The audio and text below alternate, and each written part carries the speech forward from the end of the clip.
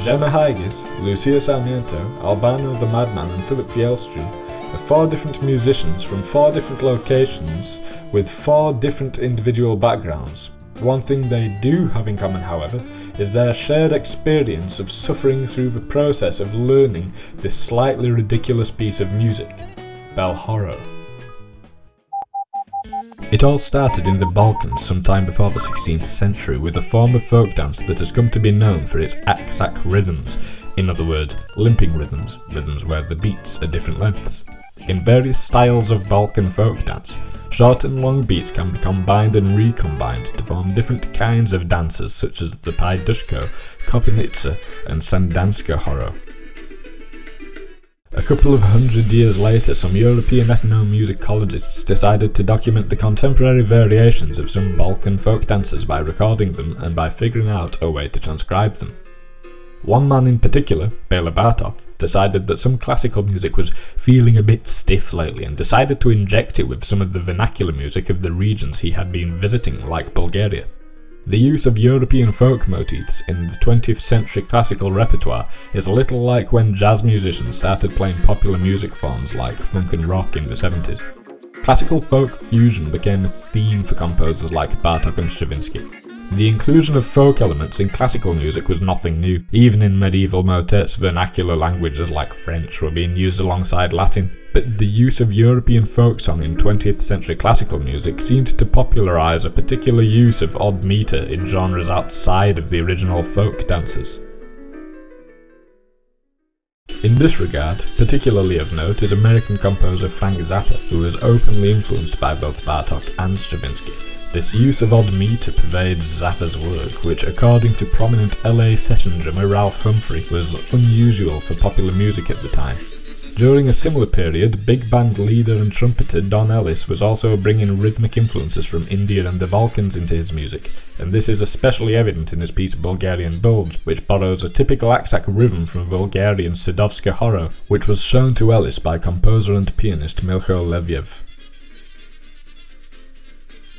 Humphrey has worked with both Zappa and Don Ellis, and his approach to tackling odd metre was central to how I approached writing effective kit parts for the Aksak rhythms. For example, in Bulgarian Bulge, Ralph retains the conventional role of each component of the kit. He keeps time on the cymbals and uses the kick and snare to emphasise certain downbeats and upbeats, shaping the sense of phrasing. There isn't much syncopation. The priority appears to be to clearly outline the metric structure, and this is also true for the parts I wrote for belhorro. This differs from drummers like Stoyan Yankulov. In his performance of a kopynica, Yankulov plays around the 11/16 clave and deliberately obscures the downbeat. For Yankulov, the meter is nothing unusual, whereas in belhorro, the way the meter shifts and changes is a central structural feature, and the frequent changes especially demand clarity rather than ambiguity. The kick and snare are used traditionally in belhorro to establish a backbeat. This begins with a rhythm based on a 22/16 dance called Nanyova horror. Once this rhythm is established, it continually mutates, shifting its accents and forcing the kick and snare's placement to continuously adapt to the changes. This aspect of the kit's role is similar to Bulgarian Bulge, only belhorro places much more emphasis on mixed meter. The kit parts in belhorro are also very involved, playing in unison with the melody and elaborating on its rhythms with little triplet fills and such. In addition to timekeeping, the kit's role here is to reinforce and embellish the melody. It is used in a similar way in Zappa's dog breath variations, where Ralph is often playing in unison with the bass part in the 9/8 and 5/8 bars. The difference is that here, Ralph is reinforcing the bass because the melody often crosses the bar line and ambiguates the downbeat, whereas in belhorro, the drums are embellishing the melody since its interaction with the bass part is clearer than in dog breath variations. So it's fairly clear that belhorro's DNA includes Bulgarian folk dance as the essence of its rhythmic identity and draws upon the work of 20th century classical and jazz composers when it comes to its handling of melody and its arrangement. But how did modern musicians deal with this, and what previous experiences did they relate it to when they tried to play it? Philip Fjellström, the drummer for this piece, cited some of the music he used as a point of reference. I'd say that Balkan music, Ivo Papasov meets Dave Brubeck, the Blue Rondo, with a twist. The measures are mostly built on groups of twos and threes in a similar way to Balkan music, so it felt natural to have that approach. I haven't been in the business playing that kind of music, but I've been listening to a lot of it. There's one interesting group from Norway called Farmers Market that are doing some pretty interesting stuff. Interestingly, Philip also contrasted his approach to this piece against the jazz fusion material he often plays with the Swedish group Kronan. I'd say that the stuff that we're doing with Kronan is more jazz fusion oriented. It's not so much static groups of twos and threes. There are more air between the beats. Jemma Haigis, the keys player, made a connection between Bell Horo and Frank Zappa, which seemed to act as a point of orientation when it came to approaching the melody. It reminds me a little bit of Frank Zappa, like definitely just like it's like a pretty much like a continuous like crazy unison, and that's how I kind of hear it. And I figured out that it was actually kind of like a call and response sort of thing. Like there were parts that were, it wasn't just like this is a constant melody that never stops. How does the melody itself work?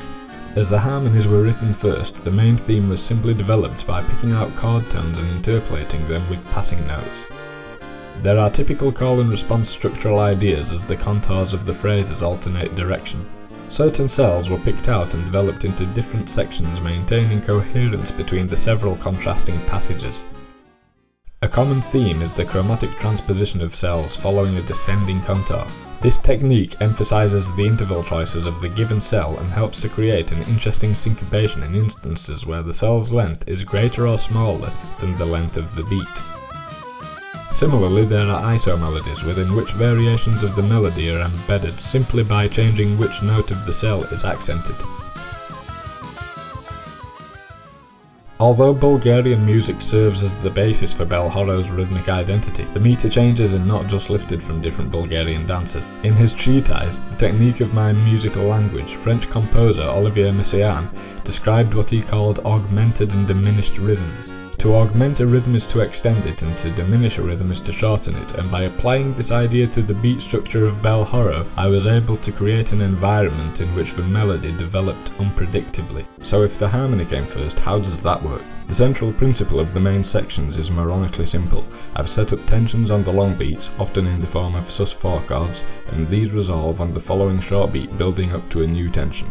The tune modulates around a bit because sometimes the outer voices of the sus4 chords resolve upwards instead of the fourth simply resolving down, but there's no functional significance to this, it's a merely cosmetic choice. Albano's winds are a major contributor to the textural role the harmonies play. He recorded each voice twice, doubling each on his clarinets and saxes. This enabled me to pan each individual voice widely, allowing each voice to be clarified in the mix. And I was able to make some arrangement decisions that would have been less practical if the harmonies had been recorded on keys as per the original plan. So we have some historical insight into where this type of music comes from, and we also have some idea about how the players engaged with this.